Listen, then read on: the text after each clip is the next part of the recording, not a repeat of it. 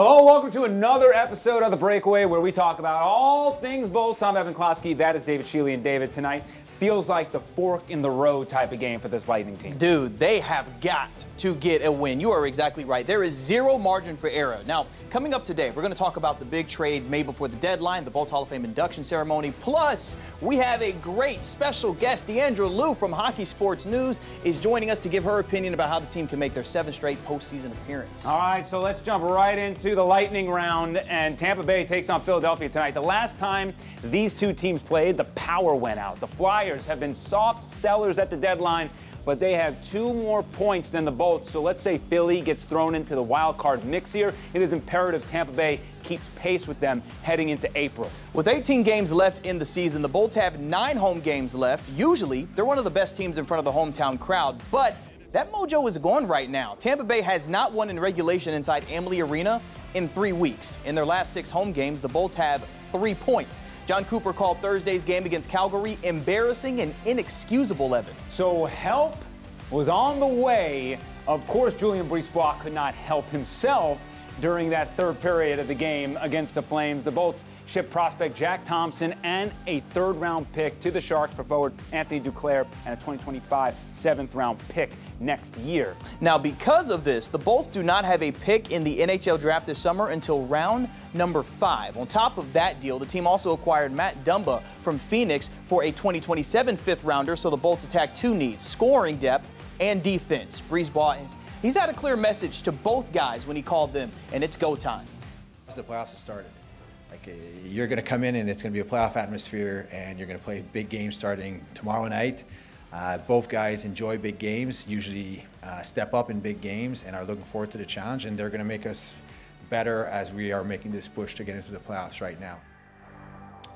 It's now or never for the Bolts, who are not in control of their own destiny. The Islanders have 2 games in hand, and the Capitals have 3 games in hand. The good news is Tampa Bay has a better strength of schedule than all of these teams, but that does not guarantee anything. More help is on the way, though. Besides Duclair and Dumba, last year's big trade acquisition, Tanner Jeannot, should come off the shelf soon. Cooper hinted Jeannot might come back as early as Thursday. He's played a total of 4 games in 2024, and while Jeannot only has 12 points in 42 games, he provides added depth and muscle on the ice. Should help out on the forecheck as well, Evan. All right, so let's do a line change. David is off the mic. We got Diandra Loux on it, and Diandra covers the Lightning for the Hockey News. She does a bunch of things, also part of the Professional Hockey Writers Association. We appreciate you coming on, talking some Bolts with us. Yeah, thank you so much for having me. All right, so first question, we talked about the trades for Dumba, Duclair. What are your thoughts on this moves as it pertains to the Lightning making a playoff push here? Honestly, these are the 2 areas where they needed some help, right? Depth scoring and defense. So Matt Dumba, I think that one came, right before the deadline. Everybody was pretty excited to see that come in, right? So my biggest thing with Dumba is, you lose a guy like Sergachev, right? And he's on the ice a lot. Matt Dumba's averaging 20+ minutes of ice time per game. They need that, 150 hits so far this season. They need the help. They need the help. It's been an up and down season, we know, defensively, and this was a big move. And I was there, and it came in right at the deadline. So there was a need there for sure. And then they also get Duclair, who is quite a speedster, and hopefully can help out a little bit, right? Yeah, no, I am excited about Duclair coming, and I remember when the Lightning had to play him in I think it's 2021 playoffs, and it wasn't fun. So I think having him on the Lightning side is a good thing. Yeah, Julian said it's better to have him on our side than someone else's side, and someone who didn't have a good time with Duclair was Nikita Kucherov, and we had Chris Kren on last week. He built a case for Kuch to win the Hart Trophy. It's going to be tough for him to win it without making the playoffs. But when you look at the discrepancy in points between him and the rest of his teammates, where can this team find some offense? We're not used to this team being in a struggle town and scoring goals. Yeah, no, and I'm hoping, sometimes you need some new guys, you throw them in there and they can kind of get back in their flow. But again, it's been an up and down season, and Kucherov is in a world of his own, and I'm not surprised by that.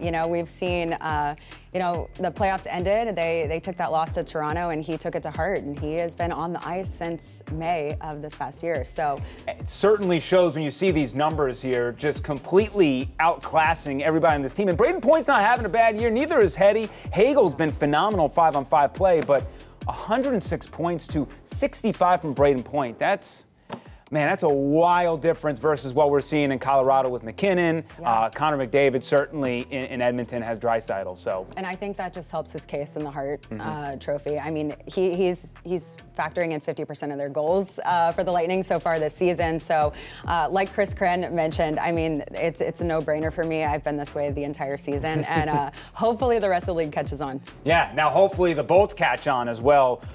During this final 18-game stretch, what do you want to see from this team so that we're talking come April that, hey, they're playing a postseason game here? Ivan, it's all about defense.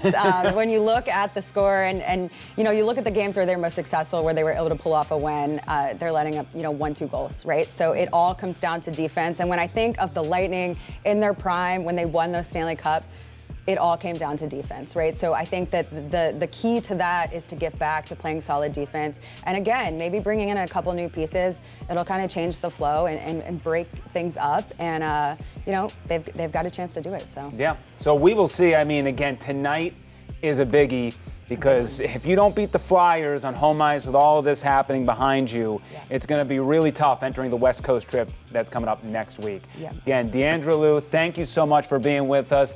And you know what, David? Luckily, this team had something to smile about yesterday, right? Yeah, they did. Luckily for the Bolts, they had plenty of reasons to smile after that Flames game because Friday night, the team inducted its newest members to the Tampa Bay Lightning Hall of Fame. Brad Richards and Dave Andreychuk, two pivotal pieces to the first Stanley Cup victory. They were enshrined next to the inaugural class of fellow teammates such as Marty St. Louis, Vinny Lecavalier, and the reason we even have this show, Phil Esposito. The ceremony was held inside Amalie Arena, and it's a night where the most influential people in franchise history come out. You think of my career, I spent 4.5 years here. So it wasn't long. We did some really good things during those 4.5 years, but I'm extremely honored. And, this is a great tradition they've started.